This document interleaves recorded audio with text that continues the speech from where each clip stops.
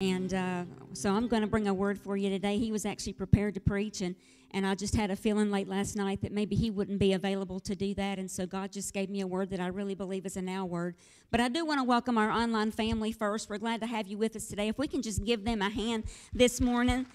We appreciate you for sharing the service with us today and coming together in different places that we can just call on the King of Kings and the Lord of Lords. And so we love you and we appreciate you, and we pray that God will bless you today. And I just challenge you with get your family together this morning and just sit down and listen to the word that I know God has for us. And I want God to anoint the ears of those that are listening, Heavenly Father, please, that they will accept this word, God, and they will leave here if they were discouraged when they came in or when they sat down to watch this morning, Heavenly Father, they will leave here with a whole different attitude, God, and a whole different excitement, Lord Jesus, knowing that you are on the throne. We give you all the praise and all the glory in Jesus' name. I'm very sad not to have my honey with me because I love him very much, and we're just a team. We work together. Everything we do, we work together. And he has been very under the weather this week. And so I've done everything I know to do. I've oiled him down.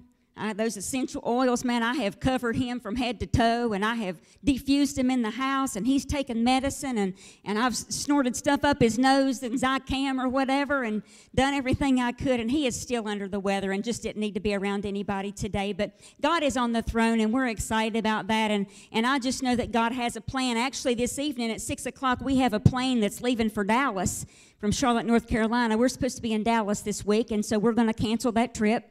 We know that God is in control, and I don't want him to go feeling bad, and so we're just excited that God has another plan. But anyway, I have a thing to say. I need you to hear something this morning. If you don't listen to anything else that I've said today and you don't remember anything else that I have to say today, I want you to hear this, and I want you to listen, and I want you to carry it with you every day. If you have to write it down, if you can't remember it, but it's pretty simple.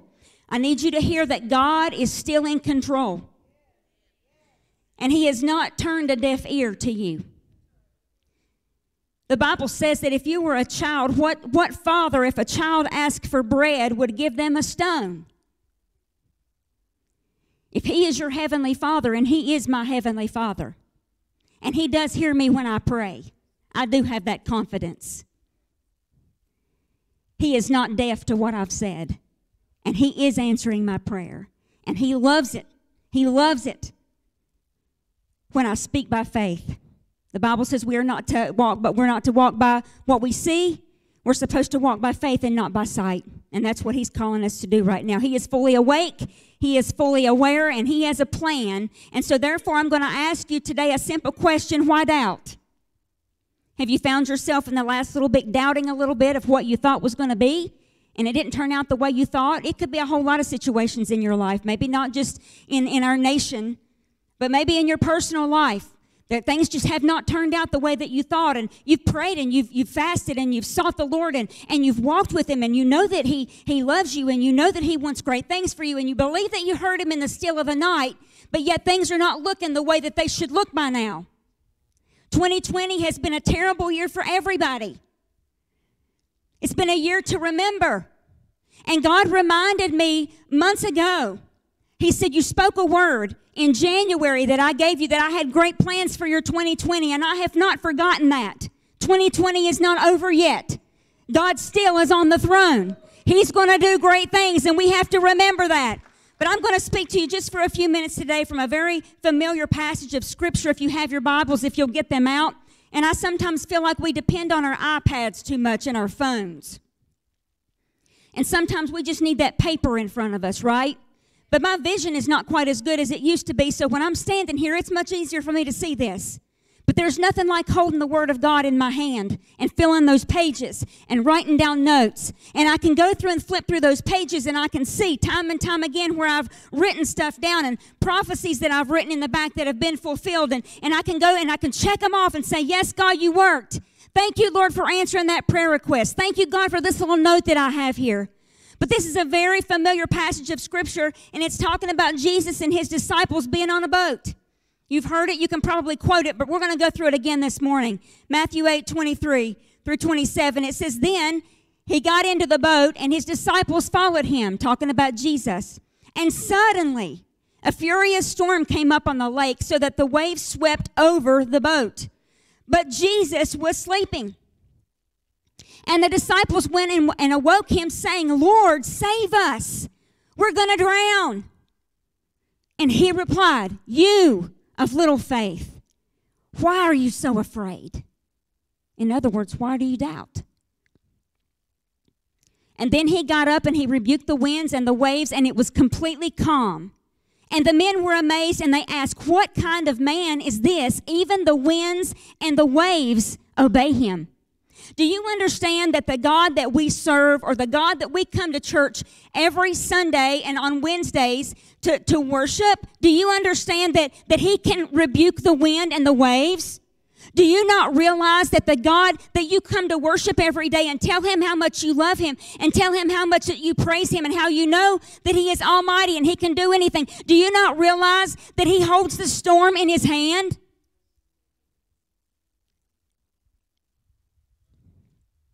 I want to think about verse number 27. They questioned who Jesus was. 12 men who followed him very closely questioned who he was. And if you go back to the beginning of chapter 8, and you don't have to do so, I'll do it in your own prayer time, in your own study time, but if you go back to the beginning of chapter 8, you're going to find that the disciples had been with Jesus when he healed a man of leprosy. They'd been with Jesus when he healed the centurion's servant just with a word. They had been with Jesus when he healed Peter's mother-in-law of a fever, and then she got up and fixed him something to eat. I'm waiting on Pastor Todd to get up and fix me something to eat. He cast out demons. And he healed, the Bible says that everybody at that time that came to him that was sick, he healed them. And the disciples had walked side by side. They had ate with him. They had prayed with him. They had communed with him. They had slept in the same place. They had watched Jesus perform all of these miracles. They had a front row seat for all of these miracles. And you have to think, wow, at the end of that day, how fearless could your faith be, right? When you had watched him do all of that stuff, they had to be fearless with their faith. Verse number 18 actually says, as the crowd began to gather around him, he gave orders to cross to the other side of the lake. Now, how many of you know that when Jesus speaks, or when God speaks, his word is true? It is yes and amen. When he says it, it's done, right? And so they forgot that quickly that Jesus said, let's get into the boat. We're going to go to the other side of the lake. Well, if they're going with Jesus and he said he was going to the other side of the lake, wouldn't you think they would realize that they're going to go as well? So if you're a Christian and you have Jesus in your heart and he says, I've got this, don't worry, would you not understand that he's got this, don't worry? That if he's going before you, everything's going to be okay? Do you not realize that? So I want to go back again to verse number 23. I'm going to read that again. It says, then he got into the boat, and his disciples followed him. And suddenly, a furious storm came up on the lake, so that the waves swept over the boat. But Jesus was sleeping. The disciples went and woke him, saying, Lord, save us, we're going to drown. And he replied, you of little faith, why are you so afraid? And then he got up and rebuked the winds and the waves, and it was completely calm. And the men were amazed. And they asked, what kind of man is this? Even the winds and the waves obey him. The disciples had walked with Jesus. They talked with Jesus. They had watched him do all these things. And you would think that it would take more than a storm to make them afraid and make them doubt. They'd been in storms before. They were fishermen. They were on this boat. The Bible says that suddenly there was a storm. There was a suddenly storm. Something they were not expecting. I happen to believe, and it's just me, it's not proven, but I happen to believe that when they got into the boat, everything was beautiful outside. Or else they probably wouldn't have gone, right? Because they weren't on a Carnival cruise liner. They were on a wooden boat that could be very dangerous. Listen, I was in a pontoon back in the summer. I'm not a boat person. And I would watch these people on these big bass boats like Craig rides and stuff, and I'm thinking, that water's just a little too close for me. I like being up here with a life jacket on. I want to stay where it's safe. So I really believe that it was a beautiful day when they got in that boat. And the Bible says, and suddenly there was a storm. It began to be tossed, and it began to be turned, and it began to be shaken. Do you think that maybe God's not trying to shake us a little bit right now? If COVID-19 had not shaken the church enough, do you not think that what's going on right now is going to give us a little more of a shaking? Do you think that he's trying to see who's really with me? Or who's going to panic when things don't seem to be going their way? When I don't answer as soon as they think I do, or when I don't do things the way they say that I should? And I believe that they began to get afraid because I believe they were close to capsizing. It says that the water was raging over them. I believe the boat was taking on water. And I think that maybe they were surprised when they turned around and realized that maybe Jesus is with them, but they're still afraid. But Jesus is asleep. How can he sleep? Does he not know they're afraid? Does he not care? Is Jesus not concerned about you, Rosie? Does Jesus not love you enough, Tracy, that you think he's sleeping? He's not asleep. He's not afraid. How could you sleep at a time like this, Jesus? And what did Jesus do? And I love this, because he didn't get up and speak to the storm first. He spoke to their unbelief. He didn't calm that storm. Not immediately. And you know what? We don't even know how long it was. That's the crazy thing about the Bible. It doesn't tell you how long it took in some of these stories. Let's just if you'll just humor me for a minute, maybe it took an hour. Maybe he stood up and he said, "Oh, you of little faith, why are you so afraid? Why do you doubt?" And maybe he just stood there. Maybe he took another nap. That sounds far-fetched. I'm not trying to add or take away to the Bible. I'm just saying it doesn't tell us. So what if he did? And then he rebuked the storm. I think it's kind of funny how he did that. And so it's really, I've been thinking here lately, over the last few days, of how easy it is for us to sit and judge people in the Bible. Because you're thinking they walked with God. Like Adam and Eve, they walked with God in the cool of the day. How could they be tempted and fall apart? Yeah, of course, Daniel, when he went into the lion's den, of course he was brave. Throw me in that lion's den. I'm okay with that. I don't think he felt that way. I think he was terrified. I think he was scared to death. You know why? Because he's a human, and he has human thoughts.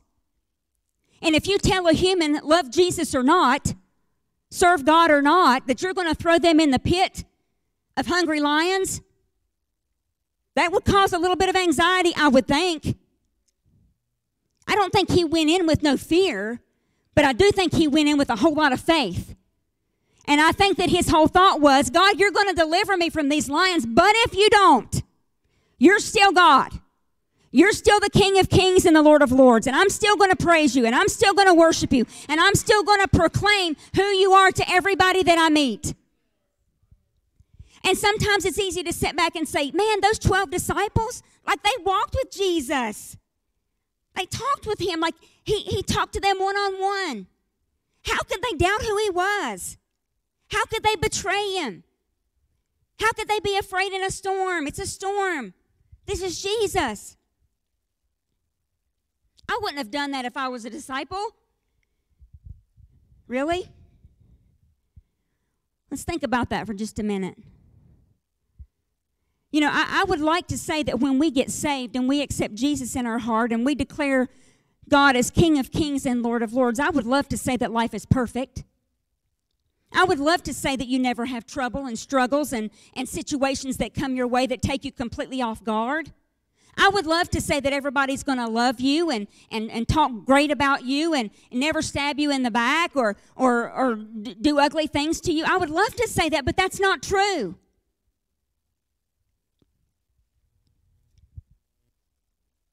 Sometimes we even have storms that come in our lives. I mean, we preach about it and we sing about he's a miracle worker, way maker, promise keeper, light in the darkness. When he speaks, storms have to cease. When he speaks, everybody knows it's him. We shout it from the mountaintop when things are going great. All those things are true, by the way. But we shout it when things are going great. But when things aren't going great, what do? When God doesn't stop the storm or calm the storm, but yet right now he's saying, oh, you of little faith, why are you so afraid? Why are you doubting me? And then he goes like this.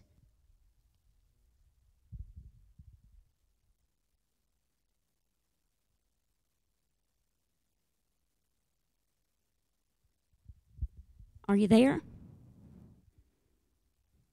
Do you hear me, Lord? Are you working?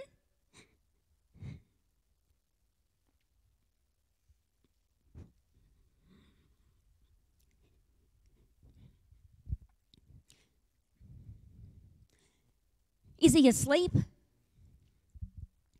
This was a scripture that gave me complete peace when I used to live by myself, 1,500 miles away from home. And I would lay my head down at night. Psalm 121:1. It says, my help comes from the Lord,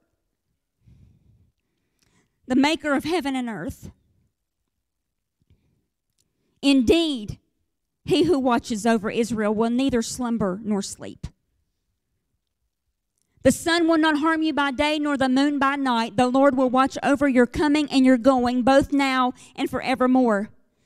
And I'm going to read the version that we have up here. I actually had a different version that I gave them. I lift my eyes to the mountains. Where does my help come from?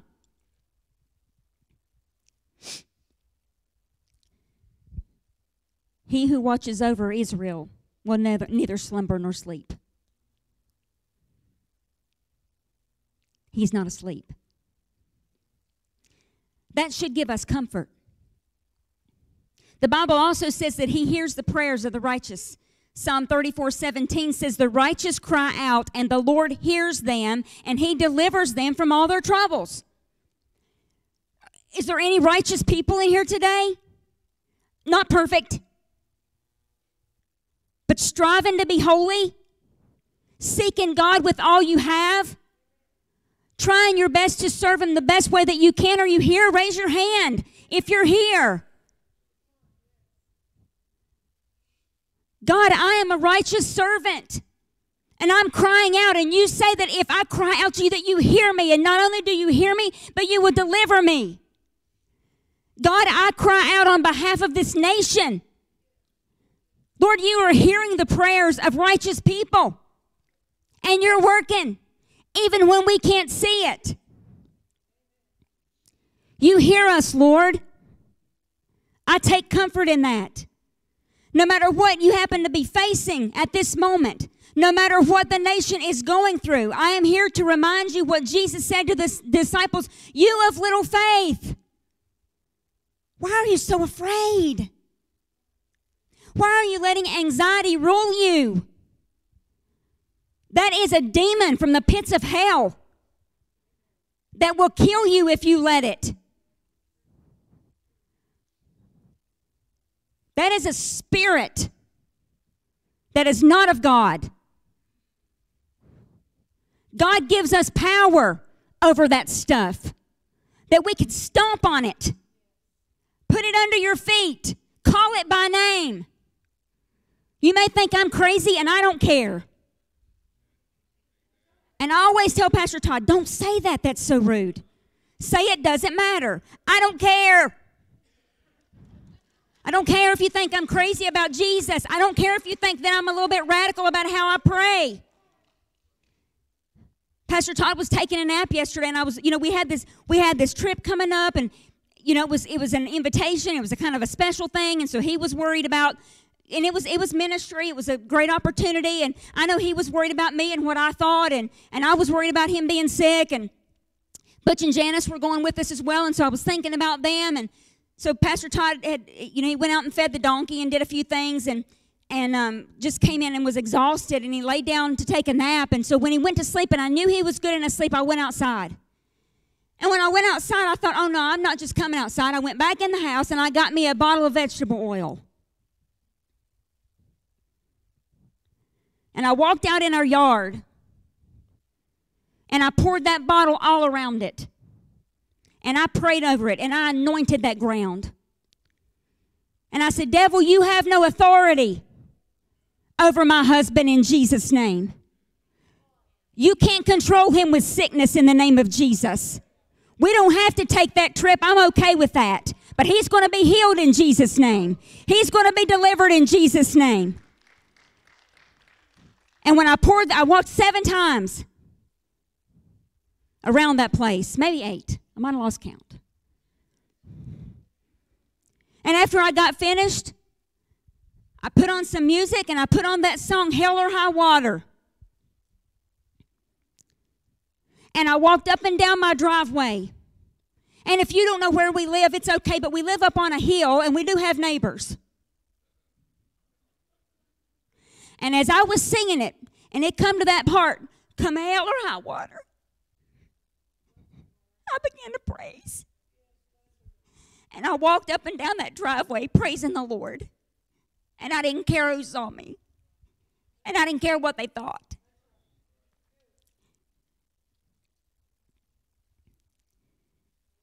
God has not fallen asleep.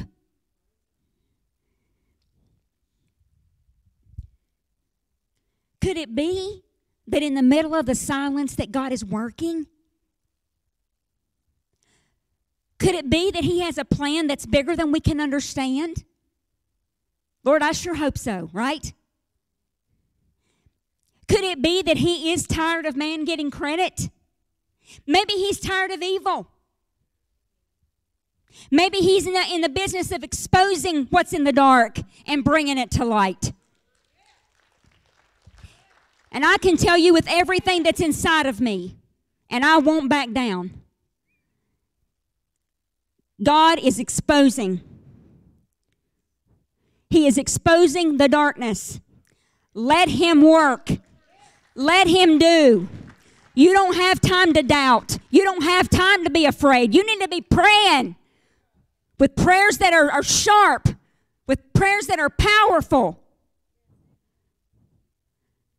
You know, I say I'm God's favorite. I say it all the time.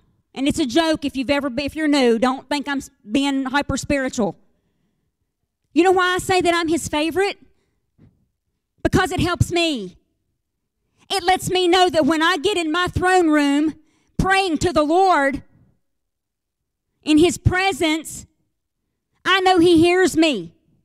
I know I'm important. I know that no matter how big or how small my situation is, God cares. That's why I say I'm his favorite, and you should say the same.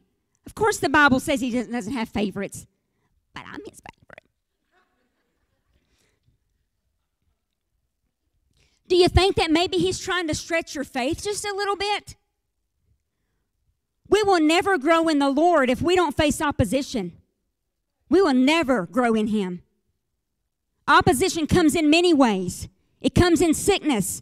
It comes in sometimes when people pass away. It comes in relationships not working. It comes in relationships breaking up. It comes in marriages breaking up. We don't have to fall apart at the drop of a hat. God needs to know that his people know that he's in control. And your doubt will not show him that. Your lack of faith won't show him that. He has to know that you know. There's going to be a great awakening that I know is coming. I believe it's biblical. And I have heard the words, and some of you have heard it. Most of you have, if you've been here long. I have heard the words in my spirit, signs and wonders, for years. Probably 3 years, maybe 2. Signs and wonders, signs and wonders, signs and wonders. We've not seen that yet. Sure, people get healed.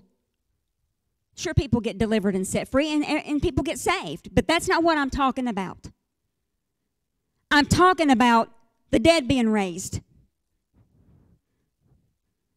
I'm talking about the Holy Spirit drawing people from the north, the south, the east, and the west because they're hungry for God. Sometimes when we get desperate, we go searching for God. And if you don't think there's not people out there desperate right now and worried and concerned, you thinking wrong. Because I know if God's people, His church people, His people that follow Him, that love Him, that know what He can, I know if they're afraid, what can you imagine for people that really don't have a relationship with Him? Can you imagine? So you don't have time for that. There's no excuse for it. If you're facing anxiety, you know what I'm going to tell you? You got to make it happen and get over it. I'm not saying it's not real. I get it. I know it's real. I've seen it firsthand. I know it's a spirit. But you have to give in to that spirit. You've got to stop giving in to it. Take every thought captive that comes to your mind. I have not watched a news program since this stuff even happened. I refuse. If they're not speaking God's word, I'm not listening. Why? Because I can't. I can't fill my mind with it. Because behind the scenes, that is fear that's taunting God's people. It's like a nipping dog at your heels constantly. See, told you. See, God's not working. See, they're going to shut your church down. See, they're not going to let you do this anymore. See, I don't listen to it. I can't be full of fear and full of faith at the same time. I can't have faith to keep my one foot going in front of another if I sit and watch that and fill my mind with it, because it is not true. If you don't think that the enemy is not using the media to destroy our country, you've lost it, because they have. That's what he's doing. Stay off of social media if it causes you anxiety. Don't read that junk. You get in the Word. If we would read the Word and listen to the Word as much as we watch the news or listen to people chatter, that great awakening would already be here. God is not finished with the church yet. So what about you? What about you? Where are you at? What have you allowed the enemy to tell you that's causing you to doubt your faith? Or to doubt what God can do? Or to doubt that God is listening to you? Or to doubt that God is working? Or to doubt that God is moving? You know that song that says, Waymaker, miracle worker, promise keeper, light in the darkness? It also says, even when I can't see it, you're working. He don't have to get my permission to work. He can do it all by himself. So I have two choices. I have watched him heal. I have watched him set people free. I have watched him save people. I have watched people laying on a deathbed and him bring them back to health. I have watched that. So why doubt because of a suddenly storm?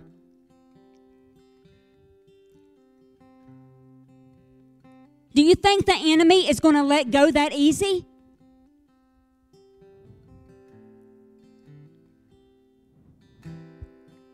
We live in a spiritual battle. Things go on in the supernatural world that we don't even know. And if God took the blinders off of our eyes where we could see it, it would scare most people half to death. You won't win this battle fighting in your mind. You will win this battle fighting on your knees.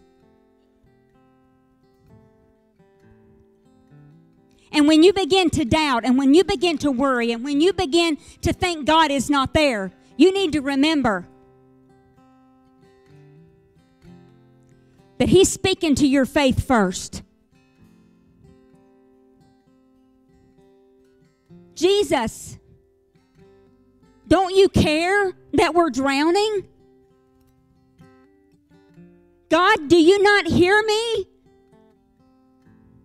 Because you say that if my people who are called by my name will humble themselves and pray and seek my face and turn from their wicked ways, then you will hear from heaven and you will heal our land.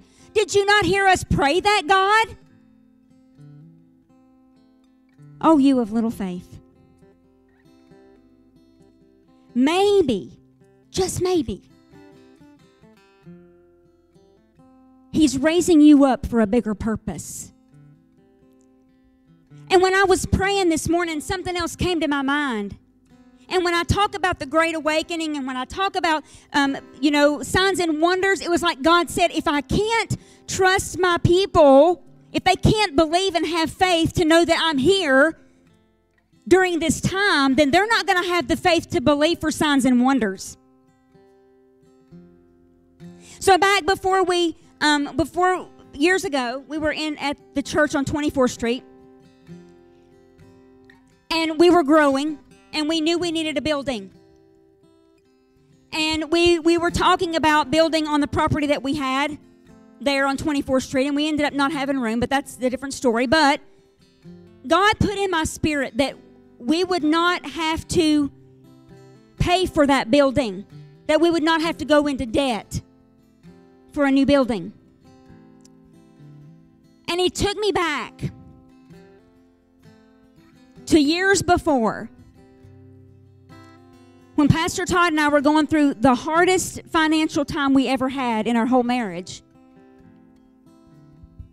And honestly, it was really not anything we really did. It was real estate, and the bottom dropped out, and we lost a lot of that stuff, assets. And I can remember laying in my living room floor, literally, one night, with the blinds closed, but I can remember that the moon was shining through, and I could see. And I remember calling out to God, God, I don't understand. Like, I don't get it. We pay our tithes, we're faithful. Like, I don't get it. I don't know what's going on. And if you don't do something, I don't know what I'm going to do. And the Lord said, if you can't trust me with a light bill, then how are you going to trust me for $1 million building one day? We didn't have this ministry yet. We weren't at Life Changers. So every time, and the council will tell you, and Pastor Todd will tell you, that we would sit down and start putting numbers together for $1 million building, because we had to do something. And I would say, these numbers are great and all, but I don't believe we're going to have to use a bank. I had no reason to think that, except the word that God gave me in the middle of the night. So why doubt?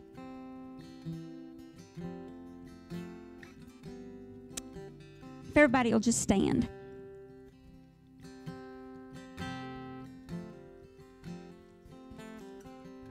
With everybody's eyes closed and nobody looking around, and give you some private time. The thing that gives me comfort, one of the greatest things that gives me comfort in this story, is when Jesus said, let's go to the other side, or I'm going to the other side. And because the disciples were following Him, that should have automatically been a sign that He was going to take care of them, because they were His and they were in His boat. And you may be here this morning and you say, I'm not even saved. Well, can I tell you? Then you're not in his boat. I hate to sound rude and I hate to sound crude, but if you're not in his boat, then these promises aren't for you. These promises are for his children. And if you're not his child, then these promises are not for you. But there's hope, because you can ask him into your life and you can get in his boat today. And if you're that person this morning that says, I'm not even saved, like I don't have a relationship with Jesus, nobody's looking but me and Jesus, would you raise your hand?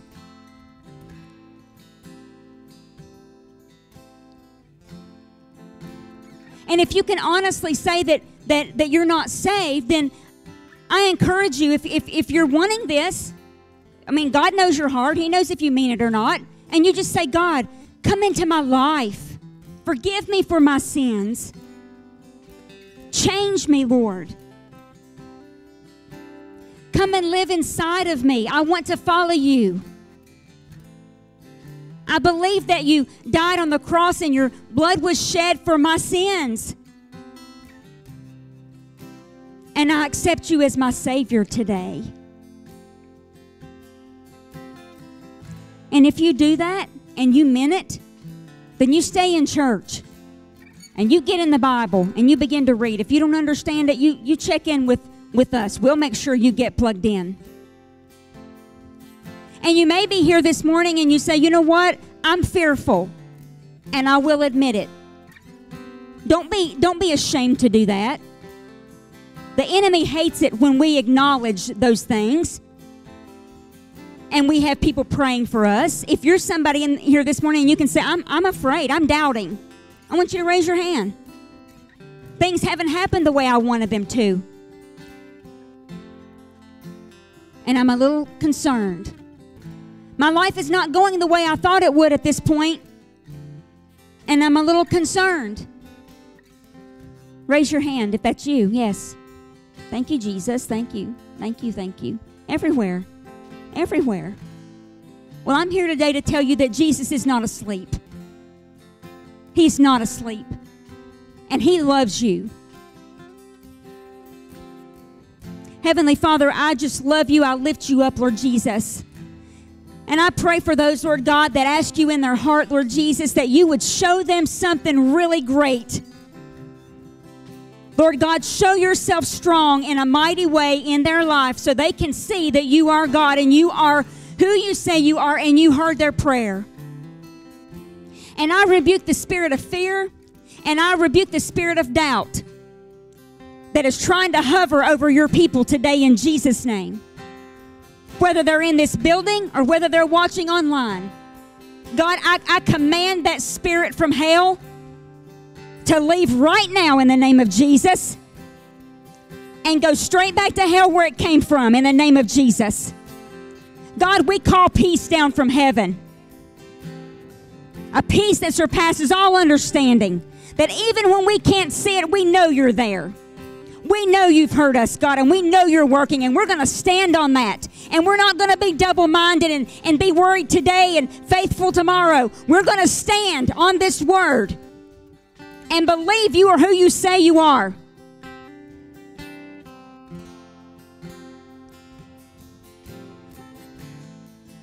Our faith will get stronger during this time. We will not let anxiety overtake us in Jesus' name. God, we love you and we praise you and we give you glory, God, for everything that you have done. Man will never take the credit for your greatness. And Lord Jesus, one day every knee will bow and every tongue will confess that Jesus Christ is Lord. But God, we want to proclaim it now. You are Lord. You are holy. And you hear the cries of your people. If you care enough to keep our tears in a bottle, the word says, then you obviously care about what's going on today. We give you praise for all things. We call it done. On earth as it is in heaven. In Jesus' name. Amen. Everybody give God a hand clap of praise. As we close this morning, if you'll get out your tithes and offerings, that would be great. Get those prepared to give as you leave. As you exit the building, our ushers will be waiting on you in the wings. Thank you for giving. God is not finished with the church yet. And it is because of your giving and you being faithful that we didn't have to go into $1 million debt. Actually, it was $2.5 million debt. For those that are new here or you don't know the story, I won't bore you with it. It's actually pretty exciting. But I won't take the time for that this morning. We were getting ready to build on Cove Road. We had all of our engineering stuff working and going. We paid for everything as we went. We did not have $2 million in the bank, but we knew God was faithful. We got a call from our bishop who asked us if we would like this building and 17 acres of land for free.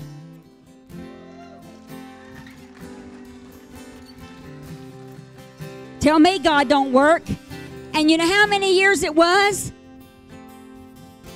From the time God told me if I couldn't trust him with a light bill, I would never be able to trust him for $1 million building. Do you know how many years it was? I don't even know. But it wasn't suddenly. I had to walk it out.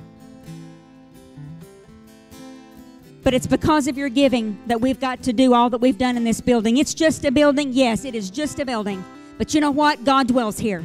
And it's special. And we love it. As you get out your tithes and offerings and prepare to leave, thank you so much for giving. We're going to go to the Lord in prayer. God, we just come to you and we thank you, Lord Jesus, for every penny that goes into this offering plate. Heavenly Father, you have never let us down before, and you're not going to let us down now. If there's ever been a time for the church to be excited, it's now. It's today. We're on the verge of seeing a miracle that only you can perform.